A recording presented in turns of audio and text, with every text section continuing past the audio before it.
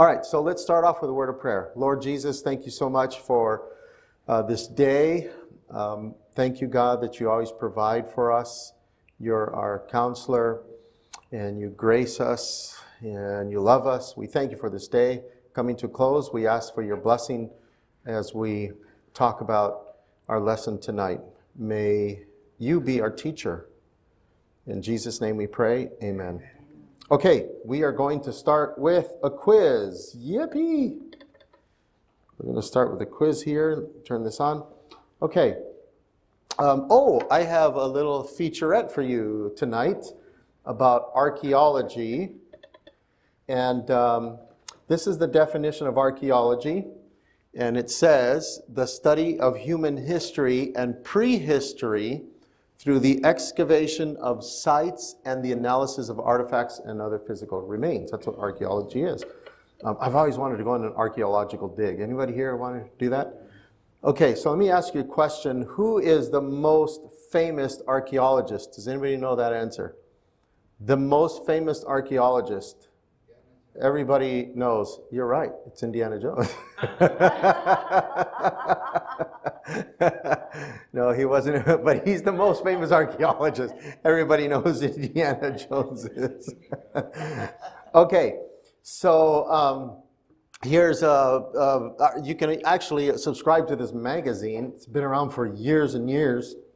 Good articles about the digs that they're doing and the things they did discover in Jericho's wall, et cetera, et cetera. There's a couple of young ladies on an archaeological dig. And time again, archaeology confirms what the Bible says.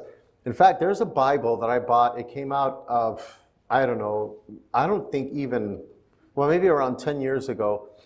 And it's called the Archaeological Bible. And it's about this thick, the New International Version. And the Bible, that Bible specializes, and if you want to see it later, I have it in the office, it specializes on archaeology. And it's loaded with, it's a beautiful Bible color, and it's loaded with information about archaeology and how it backs up a lot of these stories in the Bible. It's really, really good. It's very good. Okay? All right. Scholars once questioned the existence of once questioned the existence of King Sargon of Assyria, knowing nothing of him except for Isaiah chapter 20, verse 1. Who is this guy? And then there's this 19-foot tall thing from the Neo-Assyrian period, from the reign of King Sargon II, and there's the years, the 700s BC. It's in Iraq, and it was excavated in 1928 and 1921. So before those dates, you know, the higher criticism biblical scholars were, you see, the Bible's just a bunch of stories and myths, until this thing came along. And then I really like this one because this has to do with Daniel. It's the clay cylinder of King Nebuchadnezzar of Babylon. This is all in cuneiform. This is the writings called cuneiform. It just looks like a bunch of sticks. Like, it's just a lot of sticks. So they use a lot of symbolism.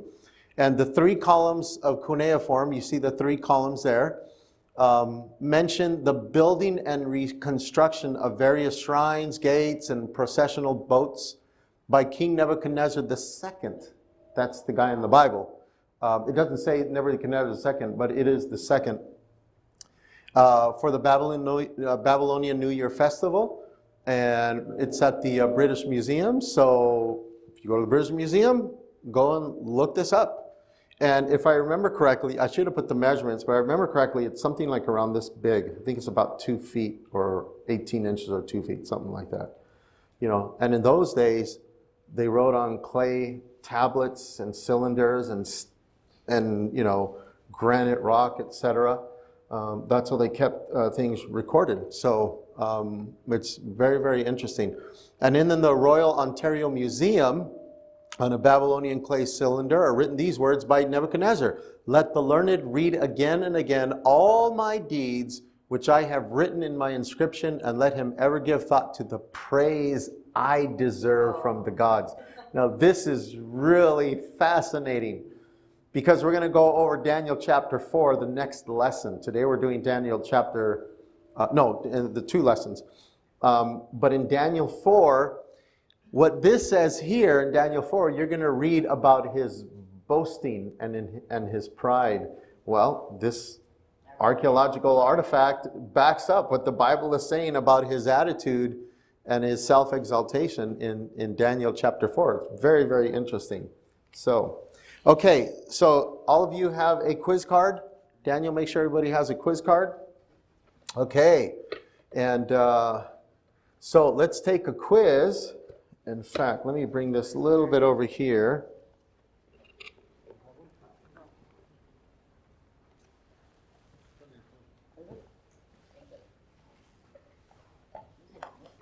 Okay.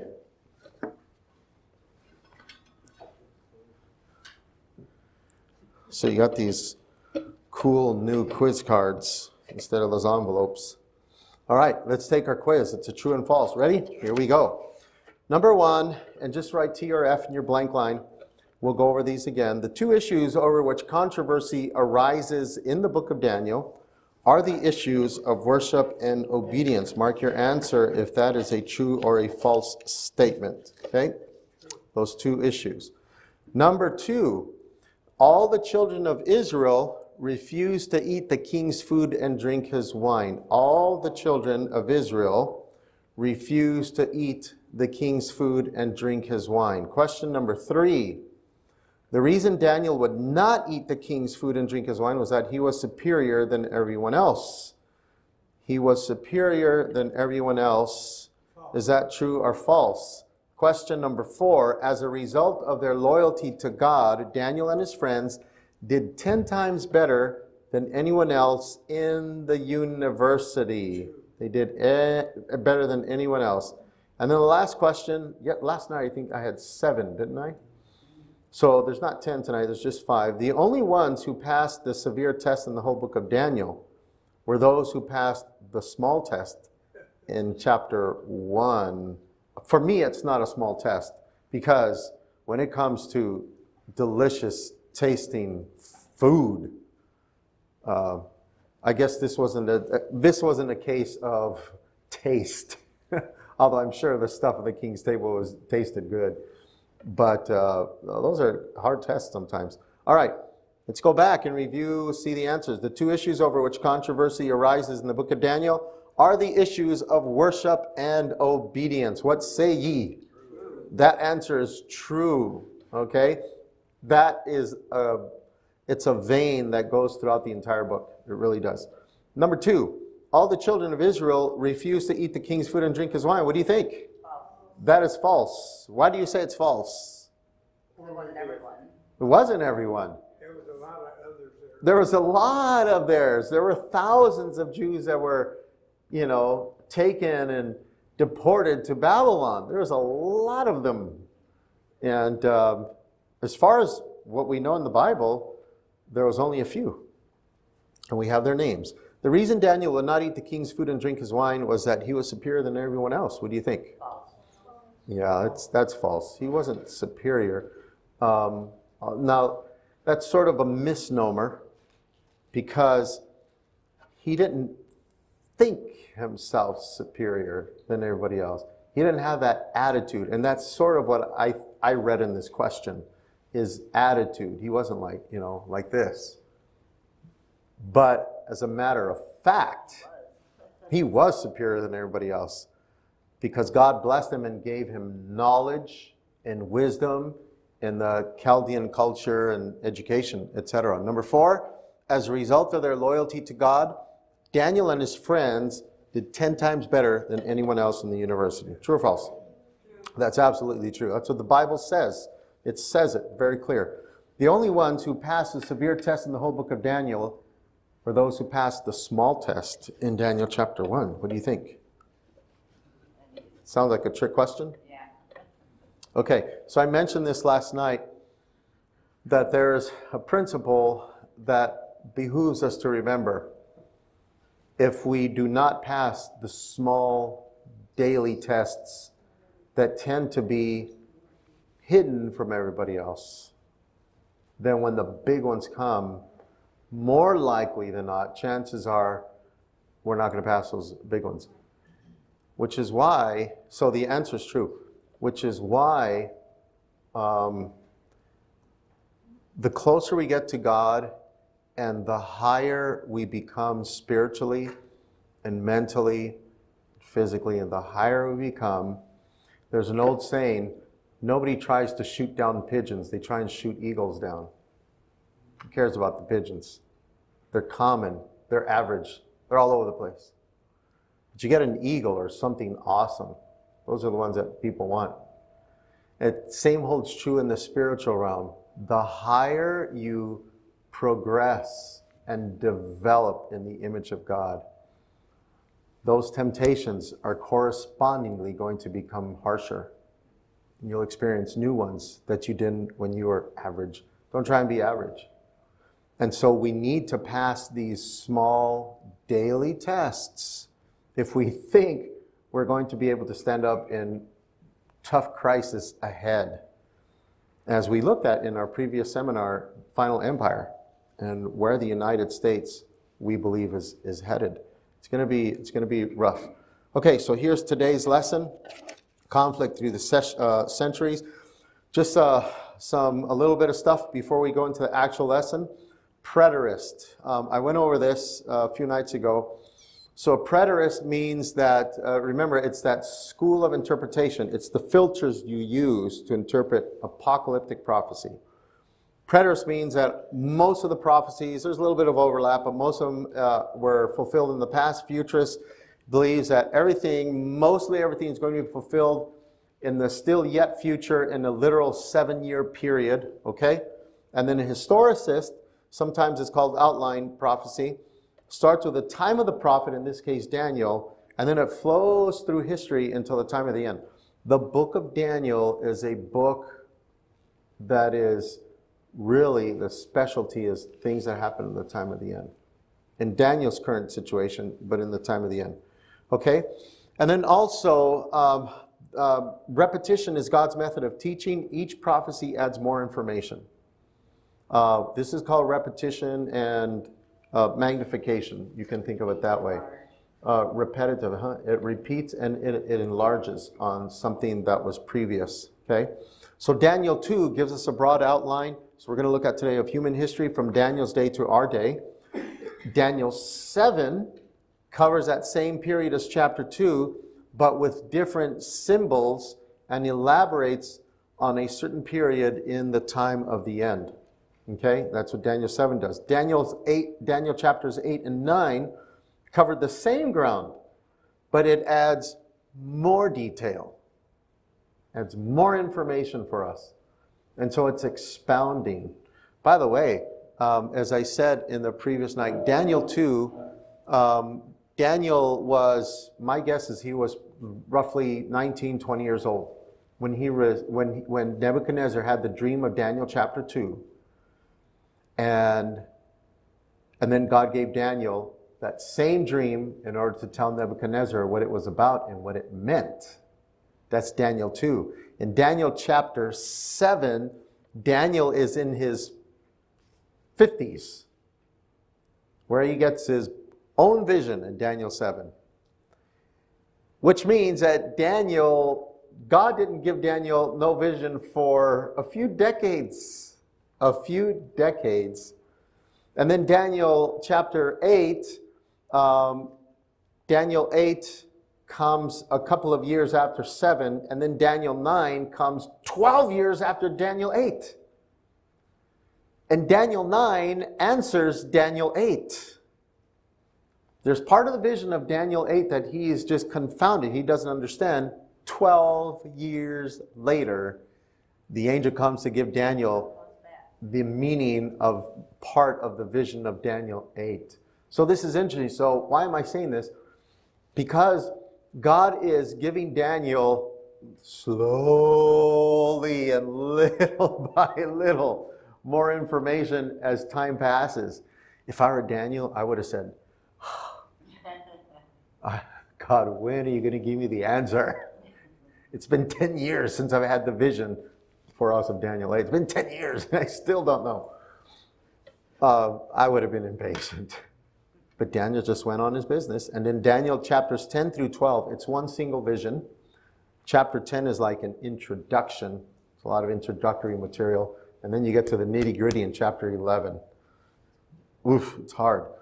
But that likewise covers the same ground and further expands on our understanding of the end time. And so, remember what Amos chapter 3, verse 7 says, God will do nothing except he reveals his secrets to his servants, the prophets. So God is good. He reveals this information. There's a verse I can think of in Psalms that says we need to be patient with the Lord.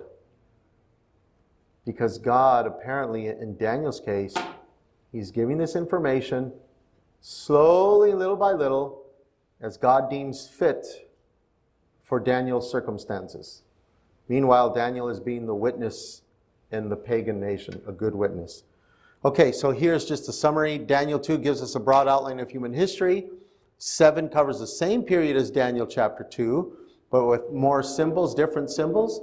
Daniel 8 and 9 covers the same ground, but more details. Daniel 10 and 12, same ground, and even expands it further. Okay, so how many of you read Daniel chapter 2? You can raise or not raise your hands in your minds.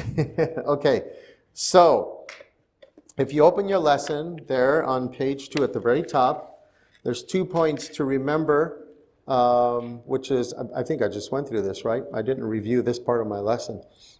Yes, we went over this already. Okay, Daniel chapter 1. What happened to Nebuchadnezzar one evening? What happened to Nebuchadnezzar? Well, the answer says that Nebuchadnezzar dreamed dreams. He had dreams. Any of you have dreams?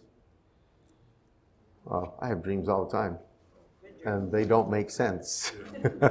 It's just, once in a great while in my ministry, I've had people come to me, once in a great while, it doesn't happen often, Pastor, I had this dream and I'm bothered by it. And, you know, can you help me? I wonder if it means something. And they'll tell me the dream. And I tell them usually the same thing. I'm not a dream interpreter. I don't know. But unless you feel God is leading to do something that is right and righteous and justice, and if you're getting that message in the dream and it's a good thing, then do it. Right? Okay, question number 2. What request did Nebuchadnezzar make of his wise men the next morning? The poor guy couldn't sleep. It wasn't a dream, it was a nightmare. That's what we would call a nightmare, right? So what request did he make? The answer is to show the king his dreams. These Babylonian wise men professed to be interpreters of dreams, and so the king was not making an unusual request. It was just regular. And it was something they were accustomed to doing. Tell us your dream and we'll interpret it. You know, their potion and their dice and their tarot cards and the Ouija board. I mean, they consulted all of these things, right? To figure it out, the stars and bones or whatever they did. But what was different about the king's request to interpret the dream this time? What was different? What did you guys write? He didn't remember it. He says, the thing is gone from me. You ever have a dream and you don't remember what it was, but you're bothered by it? I'm like, what was it? Oh man, that was, and you wish you could remember. Has it ever happened to you? It happens to me. Especially if you eat just before going to bed, which we shouldn't do, because then you're not getting the rest that you need, and you know, etc. So don't eat pizza just before going to bed. The thing is gone from me, so he couldn't remember the dream. Question number 4 says, were the Babylonian wise men able to interpret the dream? Nope, of course not. They were totally discredited. In this case, they were unable, first of all, they were unable to reveal the king's dream. And if the king could have recalled the dream, they could have devised some interpretation. They professed to have supernatural power, but when they could not reveal the dream to the king, they showed clearly that they had no supernatural power at all. You know, tell me the dream. But king, well, tell us the dream, we'll interpret it for you. And they kind of were arguing back and forth, and the king says, you guys are just trying to buy time. Tell me what I dreamt, or I'm going to kill you. And they couldn't. So, here's a fact here. It is not the wise men of the world from which we get spiritual advice. God here is discrediting those wise men. Can I say something real? I'm going to interject something here. The other day I saw a commercial a few weeks ago, and I was eating or something at home, and I wasn't paying attention to TV, and I saw it, and I wonder what that's about. Counseling. About counseling, what that's about? Oh my goodness. And I figured it was about psychics. You ever seen these commercials about psychics? They're nice commercials. They're not like with all painted green with big noses like the Wicked Witch of the West. Let me read your future. You know, it's normal people, and they're so happy. And oh, I'm so glad I called, Latifa, because she told me everything, and now it came true, and I have romance back in my life. Whatever. These wise men in our modern times are equivalent to the psychics, the horoscopes, crystal balls, New Age stuff. We do not consult those types of things if we believe in God. So God is discrediting the wise men, and they can't tell the king his dream, right? And somehow I skipped over something, didn't I? God is discrediting the wise men. Okay. They cannot interpret the dream. Oh, in Daniel 4, they can't interpret the dream even when the king tells the dream. He goes straight to Daniel. We'll go over that. Daniel 5, the wise men cannot read the mysterious handwriting on the wall. It's just all over. And here's what 1 Corinthians says: we speak not in the words which man's wisdom teaches, but which the Holy Ghost or Holy Spirit teaches, comparing spiritual things with spiritual. But the natural man cannot receive the things of the Spirit of God, for they are what? Foolishness to him.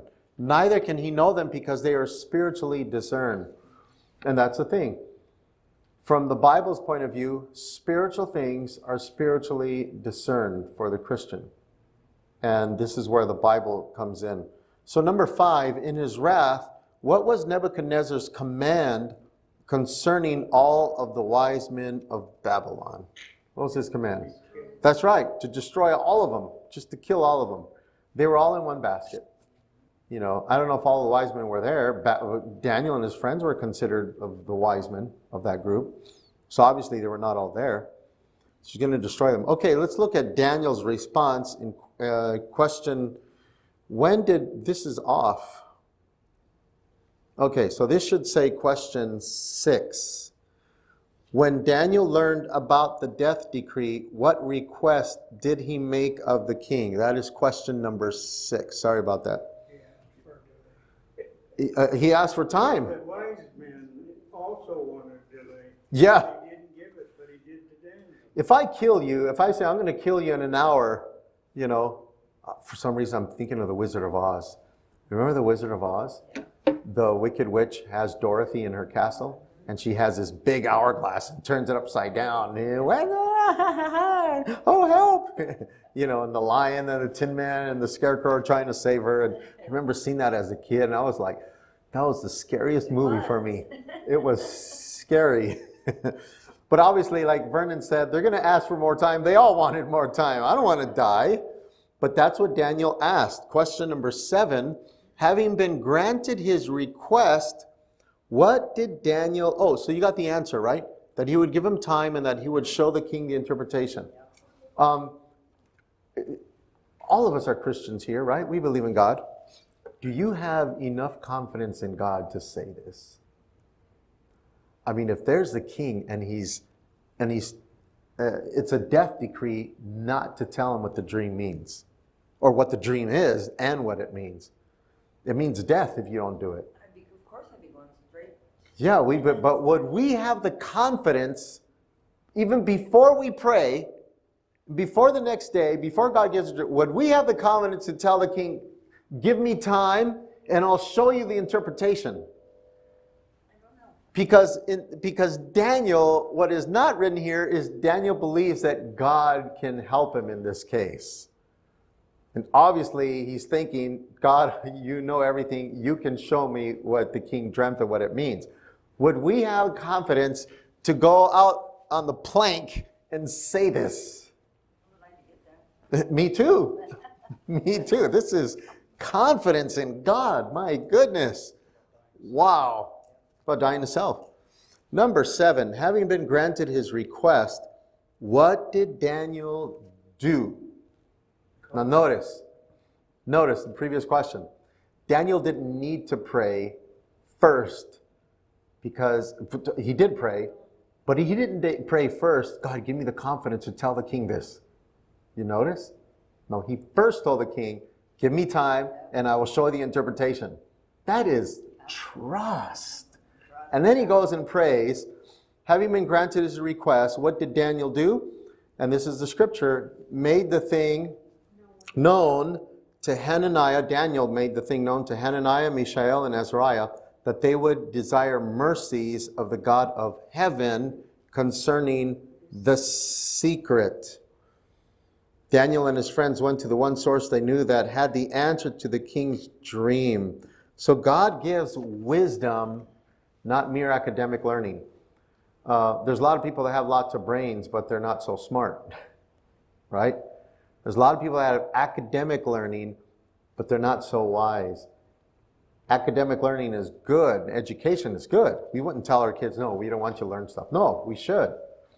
But it is God that gives wisdom and understanding. That's God doing that.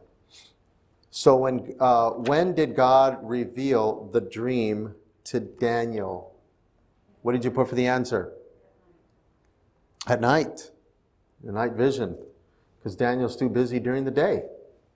God knows he has his business to carry on. And so he gives him the dream at night after that prayer season. All right, so question 9 is quite involved.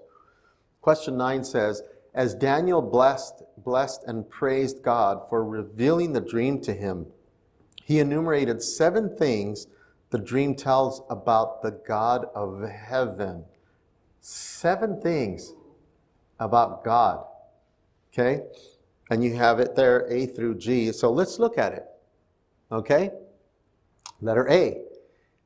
Referring to God, he changes the times and the seasons. This is all in Daniel 2, verses 21 and 22. This is Daniel talking about God. He changes the times and the seasons. Letter B, he removeth kings and setteth up kings. Because he saw this in the vision, and God interpreted it to him. Interestingly enough, the Bible summarizes things because, well, I won't go there. So Daniel says, he removeth kings and setteth up kings. Right? That's God. Letter C, he giveth wisdom unto the wise. Wisdom unto the wise. That sounds kind of funny. It's like saying giving an Olympic gold medal to those who win the Olympic gold medal. It sounds kind of funny, right? Gives wisdom to the wise. I hear that scripture saying he gives wisdom to those who fear God, who are humble enough to fear God, because the Bible teaches that the fear of God is the what? Beginning of wisdom. The fear of God. It's not being afraid and like you're traumatized because God spanks you and abuses you. That's not that kind of fear. But it's a wholesome, healthy reverence for God, a reverence for Him. And that takes humility, respect. That's what it means. Yeah, that's what it means. And so God gives wisdom unto the wise, those who are humble enough to say, God, you're everything, and I need you. Letter D, he gives knowledge to them that know understanding. Knowledge to them that know understanding. Fear of God is beginning of wisdom, humility. And then letter E, he revealeth the deep and secret things. He reveals the deep and secret things, things that we naturally do not know, right? Letter F, he knoweth what is in the darkness. He knows what is in the darkness. What does that mean? Things we can't see, you know. Things we can't see. We're finite. We can't perceive and see and understand everything. There's certain mysteries and things we just can't understand. And God can reveal those things. And then letter G, the light dwelleth with him. Light dwells with God. In God there is no darkness. Even John in the New Testament teaches that. 1 John. Yeah, we won't need a sun. Yeah. But in this case, the light, this not only refers to, I mean, physical light, obviously, I know. but it's also metaphorical. In God, there is no stain of imperfection. He's pure, okay? So that's what Daniel is. So God is in control of human events. This is the essence of what the prophecy of Daniel 2 reveals. God's in control of the events of human history. The rise and fall of empires appear as if happening by the will of men, but Daniel 2 reveals to us very clearly that God is behind all events. Nothing happens that God is not already aware of and has not allowed. Okay? And this fact can raise some questions as to God's judgment as to why he would allow or directly cause certain things to happen. But there's things that we're not going to understand. Even when I think of he is in control, again, like a note, he's not controlling, but he is in control. Then I ask myself some questions, which naturally comes up in my mind. Well, what about the Pol Pots of history, the Idi Amins of history, the Hitlers, the Stalins? You ask those questions, and sometimes you come up against the wall. You may not come with satisfactory answers on your own. But the fact is, this is what the Bible teaches. Okay? Question number 10. What request did Daniel make of Arioch? What request did he make of Arioch? What did you guys write in your answer? Well, he did time, but there's something else. According to Daniel 2, verses 24 and 25, Daniel said, "Don't kill them! Stop! Don't kill them! Destroy them not!" I don't know about Daniel. If I were Daniel, I would have said, this is the perfect opportunity to get rid of those pagan sorcerers and witches and Ouija board readers. It's the perfect time. Thank you, God. No, that's not what Daniel did, which is revealing of Daniel's character.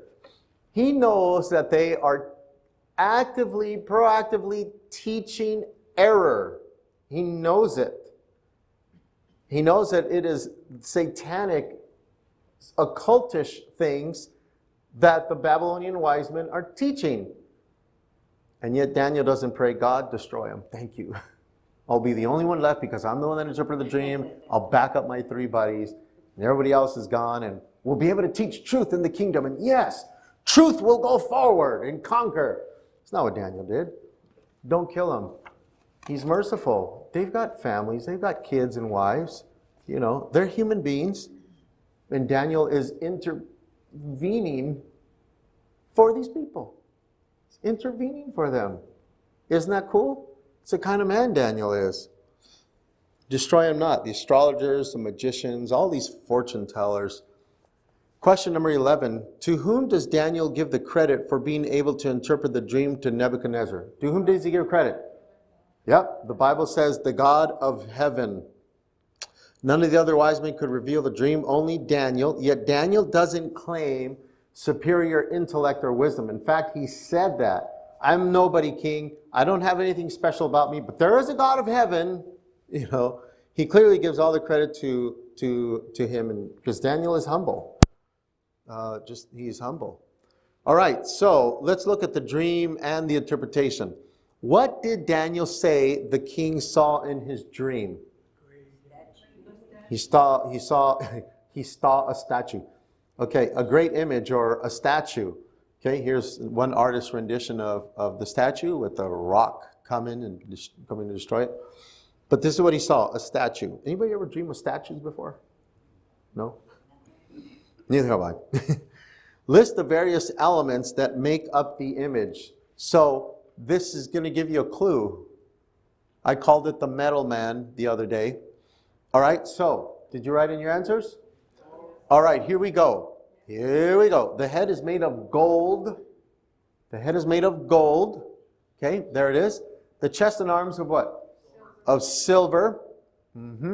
What about the midsection? Bronze. Some versions say brass, bronze.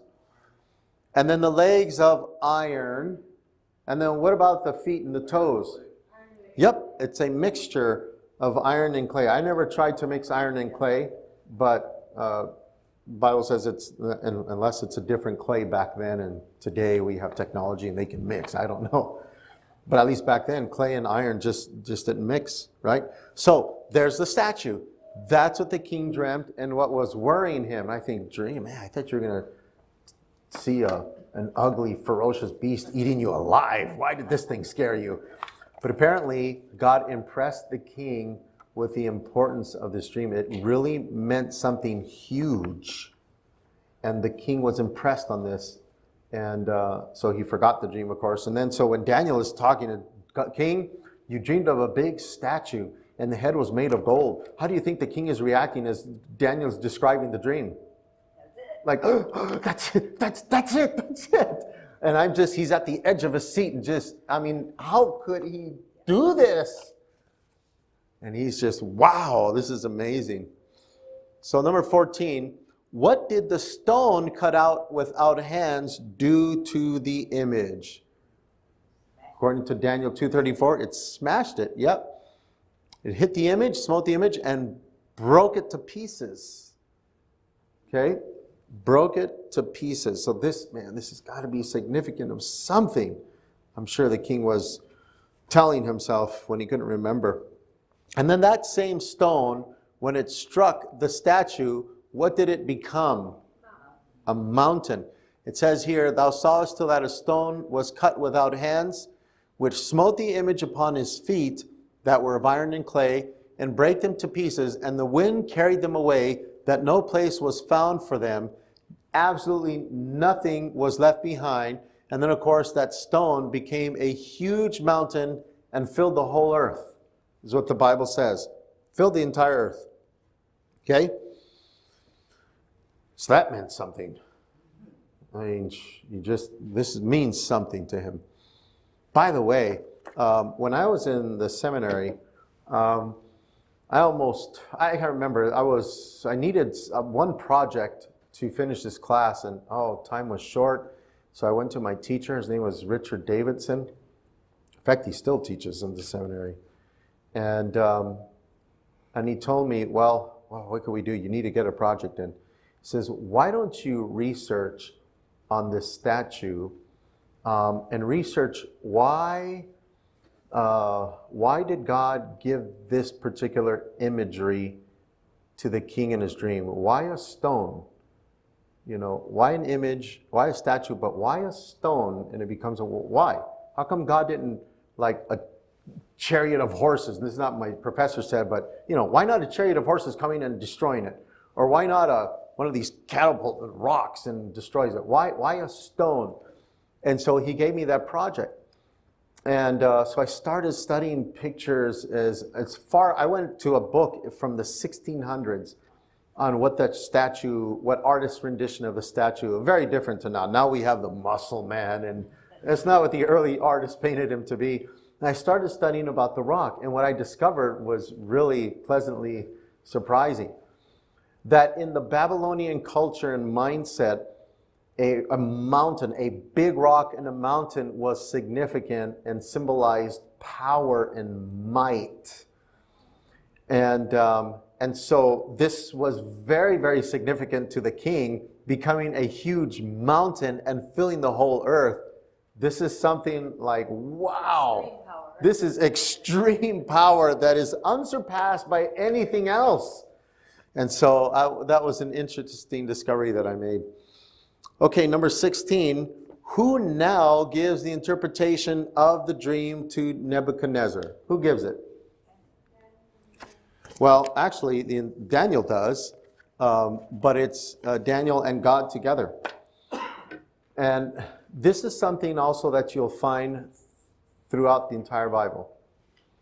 God is not just an observer, just seeing things happen and he's not involved. Neither is God, as I said, a controlling God, a dictator God, and telling humans what to do, and he controls every single aspect of our lives. That may sound blasphemous. He's sovereign. He is sovereign, But there, if you read the Bible, for example, I'll give you an example. When Paul and Silas, first Paul and Barnabas, and then Paul and Silas, when they went on their missionary journeys, you don't really read, this is in the book of Acts, you don't really read about God saying through His Spirit, go there. Now I want you to go to Lystra. Now I want you to go to Derbe. Now I want you to go to Ephesus. You don't read that. You read how the Holy Spirit set Paul and Silas apart in Acts chapter 15. You set them apart and they take off for their second missionary journey. But you don't really read that God is saying, go there and go there. And there's other instances in the Bible where apparently God is working with humans and God allows us to make our choices according to the best of our knowledge. He guides us, but according to the best of our knowledge. Paul says, you know what, there's somebody over there. And then there are some instances, in the example I'm giving you in Paul's case, where God directly intervenes. One time God gave Paul a vision. And in the vision, Paul sees a man over Macedonia and saying, come over here and help us. So Paul packs his bags, heads for a ship, and sails off to Greece, to Macedonia. You know, there's things like that. So I want to say is in the Bible, there is a God-human connection working together. And God often gets frustrated. And God often has to accommodate. Like we learned in the final empire. When the people asked Samuel for a king, do you think God said, no way, you're denying me, I'm not going to have none of this, go to bed, go to bed. It's not how God reacted. God said, all right, I'm warning you so it's going to happen, but okay, we'll have it your way. God accommodates even to things that He knows the people are going to mess up and fall flat on their face. Sometimes He'll do it because that's the only way we can learn. So God in us, it's like this. It's a relationship. And God is good and patient with us. And so the interpretation, God's interpreting, but He uses a human agent to do His work. God wants everybody to be saved, but guess who He uses to preach to the unsaved? He uses the unsaved that become saved to preach to the saved. The imperfect us. I mean, He's always working with us. And so Daniel and God both are in cahoots to interpret this dream for the king because they're partners. They have this covenant relationship with each other. Number 17. Now, here comes the meanings. What does the head of gold represent? Question number 17. It represents Babylon, Nebuchadnezzar's kingdom. Babylon. Okay? Notice that the prophecy begins with whose time? Daniel. That's why I said in the first night, the historical approach to apocalyptic prophecy is this outline / historical perspective. Starts with Daniel's time, and then it moves along into the future. So that's what the head of gold represents. Number 18, question 18. There's good old Nebu. There's the Babylonian Empire. If you're not familiar with the Middle East, this is this is Africa. Here's the Mediterranean. That's light colored. There's the boot of Italy. This is the Macedonian Greece area, the Aegean Sea. And here's Israel. And way over here was Babylon, around there someplace. Assyria was up here. So this was the Babylonian Empire. Okay?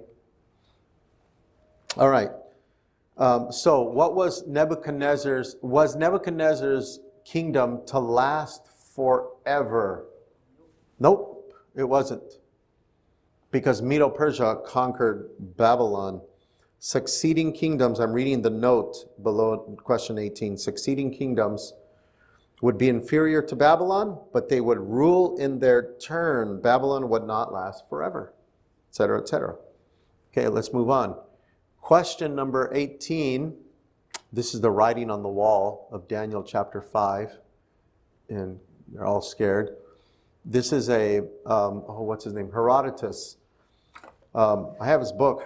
Herodotus is, was he Greek, Persian historian? He was a historian, and he wrote about the Persian Wars.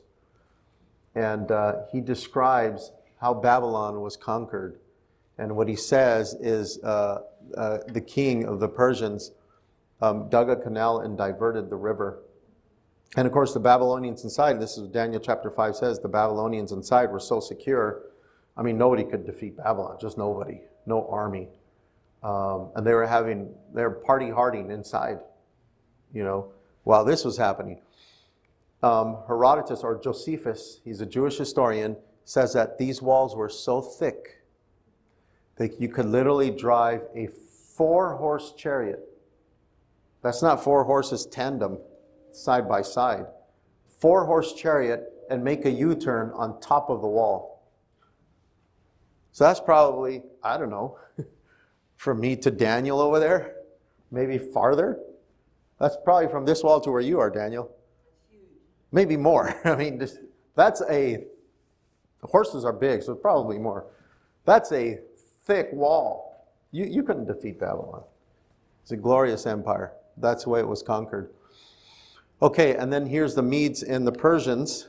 Look how extensive their kingdom is. They go way far out to the east, and then part of northern Africa here. Okay, that's the Medo-Persian Empire. So number 19, what metal would represent the kingdom that would follow Medo-Persia? And that's the third kingdom of brass, which is Greece. Okay, even the Medo-Persian kingdom will not last forever. Who was the first king of the Greeks?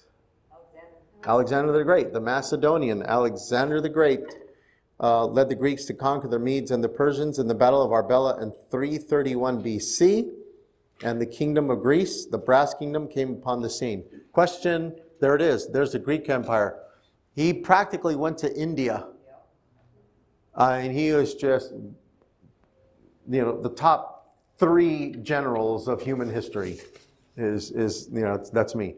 And there's a picture of Alexander. I have to adjust this projector because there's a lot of contrast in these pictures here.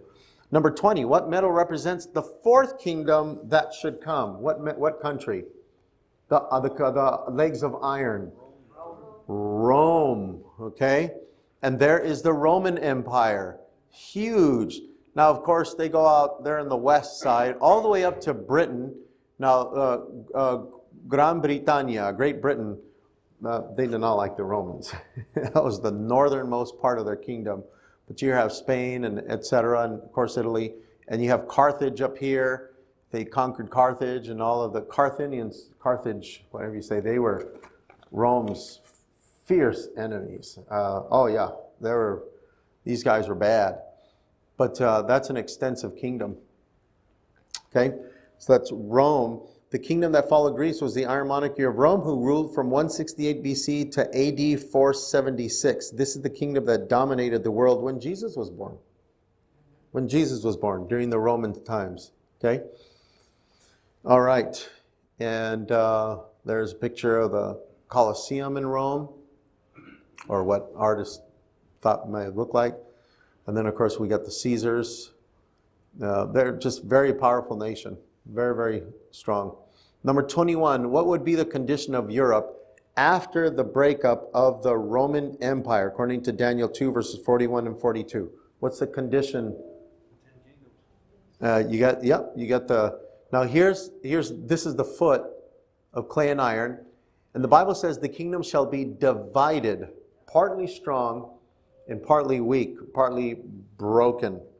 And I'm reading the note here under question 21. As prophesied, when the Roman Empire ended in AD 476, it was not taken over by another world kingdom. Instead, as the Bible foretold, barbarian tribes conquered the Roman Empire and divided it. 10 of these tribes eventually became modern Europe. They were the Ostrogoths, the Visigoths, Franks, Vandals, Suevi, Alemanni, Anglo-Saxons, Heruli, Lombards, and Burgundians. In fact, that word Alemanni in German, in Spanish, you say Germany in Alemania. That's how you say Germany in Spanish, Alemania. And so, yeah, and there it is. So those are the Germans. The Anglo-Saxons is Britain, of course. 7 of them still exist today in Europe. For example, the Anglo-Saxons became the English, the Franks became the French, the Lombards became the Italians. Daniel 7 will tell the fascinating story of the power that destroyed 3 of these 10 divisions. Okay? And there's, on the map on the screen, there's Western Rome divided. And you see all of the European divisions. So the Western Roman Empire, what we're not going to go over here, but there was, later in the 500s, 600s, when the Roman Empire became the Holy Roman Empire, Catholicism, you have a split. Then you come way over here to, where am I? Then you come way over here to the east. Byzantine was here, which became Constantinople. So then you have an Eastern Roman Empire and a Western Roman Empire. And that was like that until the Western fell. But then over here, it fell, in, I think it was in the 1100s, the Holy Roman Empire. Okay, so this is called outline prophecy. Now you notice how far it goes. Started with the time of Babylon. That's when Daniel is alive and well in Babylon. He's the one that's interpreting the dream to the king of Babylon. And then it goes through all these kingdoms. The Persians and the Greeks and the Romans, and all the way over here to the end where there's countries that are divided. You know, the European Union has been around for a while, where they all share, let me go back to this map here, where the European Union share one currency. You know, the big decision making is done in, I think, in Brussels, if I'm not mistaken. And just recently, guess what happened? England officially voted, where am I? England officially voted to exit the European Union. Yeah, it's official now. So some people are wondering, ooh, what's going to happen? And my son says, I know, Dad, whenever I think about it, it's weird. But I remember telling my son when we were a kid, when he was a kid, yeah, Germany used to be East and Western Germany. I remember saying, what? East and West Germany? I said, yeah. The East Germany was the communists, and West Germany, and there was that wall, etc. And then he says, Dad, it's just weird how thinking that Russia, you know, was a threat to the United States in the Cold War, and it was the USSR, and I said, yep. You know. So there can be apparent unity for a while, but as far as one empire, we don't have that today. Even in the European Union, they all have their own individual governments. But anyways, that is outline prophecy. Okay, so there you have it. Babylon, Medo-Persia, Greece, Rome, Europe divided. Number 22 says, would these 10 kingdoms ever seek to unite? What do you think? Yeah. Of course they would. So that's the history. There's a little chart of the intermarriages that take place. You can't see it, but they shall mingle themselves with the seed of men. Through marriage, alliances, and other means, men would attempt to unite the European continent once again. This has just been the history of Europe, trying to do that. Hitler, the Third Reich, you know, we're going to reign for 1,000 years. And they tried it, and it didn't work. Now, I wonder if I have something on here. I may. We'll see if I do have it. Number 23, will the European continent ever be united again? I saw where Britain pulled out. Yeah, Great Britain pulled out. They pulled out. They shall not cleave one to another, even as iron is not mixed with clay. That's the symbolism of the unmixable iron and clay. They're just not going to be able to cleave together like it used to be during the Babylonian Empire and these world empires. Now, of course, this is just a little important tidbit of information. The Bible is only concerned with the Mediterranean world. Some people have asked, well, what about North America? What about China? How come the Bible doesn't say anything like that? Well, that's because nobody knows where the Garden of Eden is. Some postulate that it was probably in the modern Iraq area. Abraham came from Mesopotamia, of Ur, in that area. And so God calling people and choosing a people as his very own, etc., it was all centered there in the Mediterranean world. And Israel is the perfect spot, if you look at the map. It's between the big African continent and then up to Asia Minor. And so it's a perfect, and then of course the east towards Babylon, Assyria, and up north in Tyre and Damascus. It's the perfect situation for trading routes. And so God purposefully chose that area, chooses people so that it can be disseminated, His truth and His ways and His laws and His love to all peoples. And so the Bible is concerned with the people that God had called in that part of the world. We don't know what was happening in China except for, other books you'd have to read. But it's concerned about the Mediterranean world. That's what the Bible is focusing on. Okay, and there's some kings trying to unite Europe. Who's that? Napoleon. And that may be Charlemagne, I don't know. I don't know who this guy is. Okay, so let me, I wish I would have brought this out here. I just thought about this. My members have heard this story before. Back in the 1940s when Hitler was conquering and just accessing nations to himself, etc., we have an Adventist publication called Signs of the Times. It's been around for years, for decades. And in the 1940s, there was a man by the name of Maxwell. I think it was Mervyn Maxwell or Graham Maxwell, one of them, not Graham Maxwell. There was these brothers, but one of the Maxwell brothers, an author and a preacher from the Adventist Church, wanted to write an article for the Signs of the Time magazine during Hitler's rising to power. And he wanted to write this article about Daniel chapter 2 and how Hitler would fail because of what the prophecy of Daniel chapter 2 says. And the editors encouraged him, don't go so hard on this. Don't be so dogmatic about this, because look what's happening over in Europe. Look what Hitler's doing. To which Maxwell responded, but this is what the prophecy says. And so, the article was published in Signs of the Times, and I have a copy of it. And there's a picture of Hitler's army and the tanks.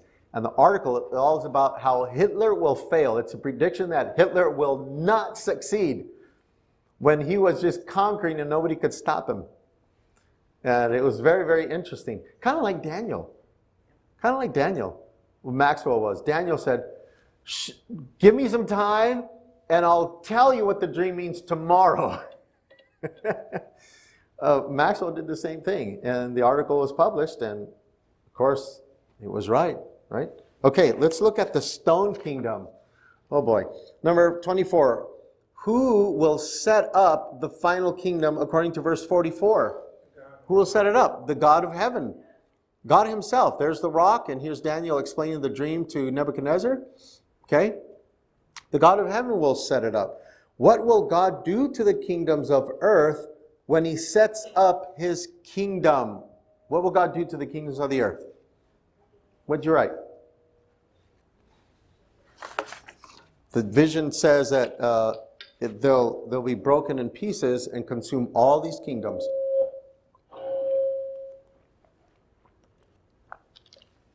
Okay? He'll consume all of those kingdoms. God will do this. God's kingdom will not be a takeover of earthly kingdoms. He will completely consume, destroy, and blow away all the kingdoms of the earth. The New Testament says that God will create a new heaven and a new earth, and God's kingdom will be everlasting. You know what Jesus one time said in the Sermon on the Mount? He says, blessed are the meek, for they shall inherit heaven. What did he say? The earth. Blessed are the meek, for they shall inherit the earth. Now, never have the meek inherited the earth in our time. Jesus is pointing forward to something. So this is our permanent stomping grounds when God makes the earth new. It's going to be amazing. It's going to be amazing. Yeah. Question number 26.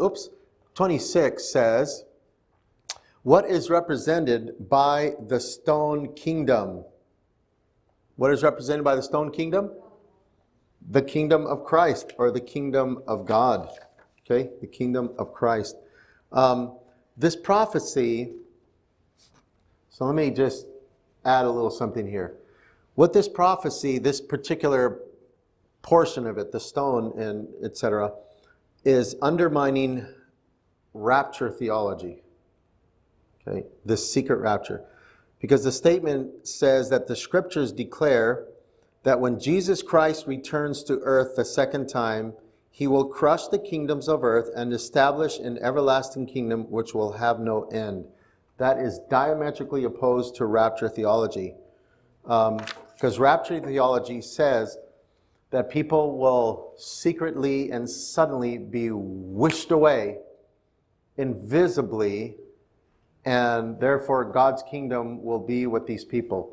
And then there's going to be 7 years that are going to pass when the people are with him.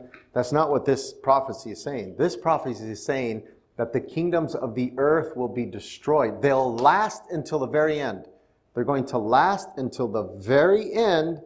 Then Christ will destroy all of those kingdoms and he will set up his kingdom. And the vision says that the rock becomes a mountain on earth, fill the whole earth.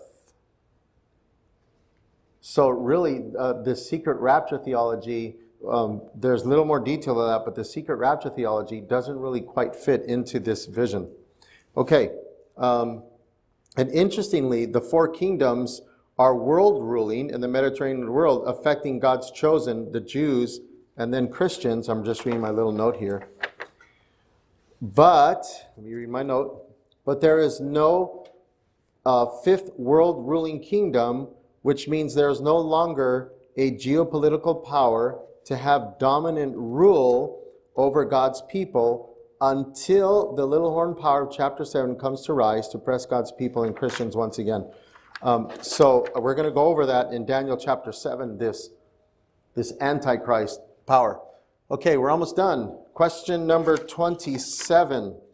After hearing the interpretation of the dream, what did Nebuchadnezzar say about Daniel's God? He was a true God. He was the God. He is the God. Your God is a God of gods and a Lord of kings. So having seen that God is in control of world events, even the heathen Nebuchadnezzar acknowledged that Daniel's God is above all the heathen gods of Babylon. Well, how could he not? Who else could tell the king what he was thinking?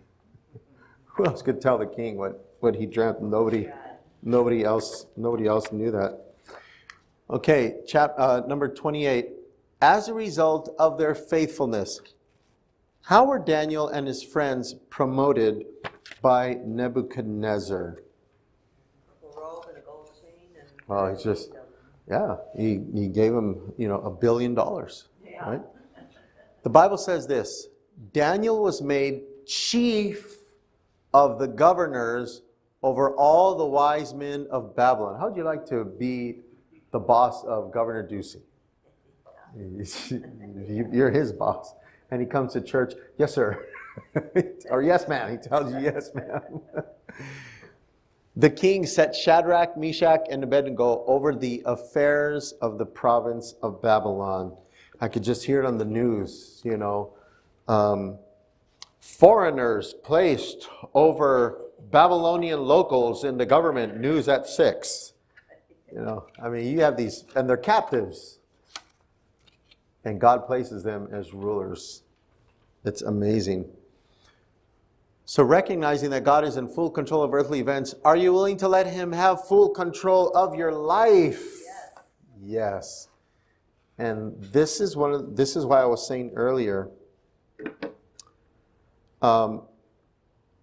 this chapter, it certainly is about God's sovereignty over the world. God is the one that is orchestrating in his time and in his way how things are going, where things are headed. Okay? God is the master of the universe. He really is. But Daniel chapter 2, if you think about it, it should bolster confidence and trust in God. Because if God can know the future centuries and centuries and centuries in advance, in fact, millennia in advance, don't you think that God could take care of your tomorrow? Don't you think God will take care of you next week and provide for our needs if he already knows the future? And so we can personalize Daniel chapter 2 and make it personal and spiritual. Make it, own it, and recognize God's loving guidance in our lives today. So I want to invite you to always do that. Okay, let's look at some response questions.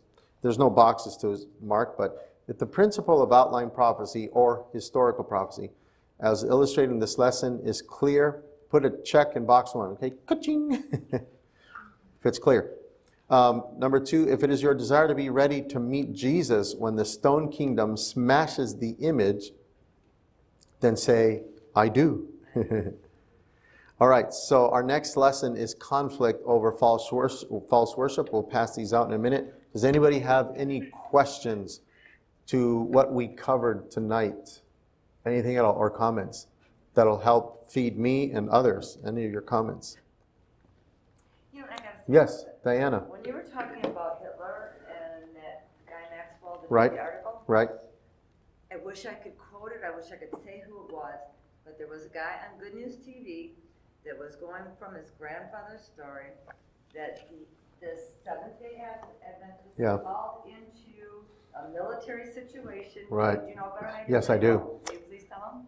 Yeah, so Michael Hazel is the one that is telling this story. Michael Hazel is the son of Gerhard Hazel.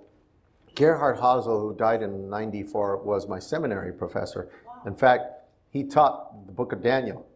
Yeah. Gerhard's father, I can't remember his name, was the one that he is referring to. So Michael Hazel, this younger, well, he's not, he's probably my age. He's talking about his grandfather, how he was in World War II, and he was a German soldier. He was an understudy German soldier. And so the Germans, well, in fact, there's a book published. Is there? Yeah, there's a book. 1,000 Shall Fall is the name of the book. 1,000 Shall Fall. My son loved that book. He ate it up. And I think it's in that book. And so Michael Hazel, as he tells the story, his grandpa was before a German soldier. And the German soldier asked him, because he knew that he was a Christian and he was a professor. His German superiors. He was asking him, what he thought about all of this and whether he thought Hitler was going to win. And he was sort of reticent to answer. He says, well, sir, if I may answer, but off the record, something to that effect. And so at that, the captain took off his hat and put it on the table. Now, in the German soldier culture back then, taking off the hat and sending it down meant this is off the record, you can speak freely. And so at that point, he took out his little Bible, this Adventist German soldier, and opened it up to the book of Daniel chapter 2 and started reading and gave his captain a Bible study on Daniel chapter 2 and then he closed the book and he says, so therefore, sir, I'm paraphrasing, it is impossible that Hitler is going to win this war. And I don't remember how it transitioned into this next part of the story, but what the captain ordered, this is incredible.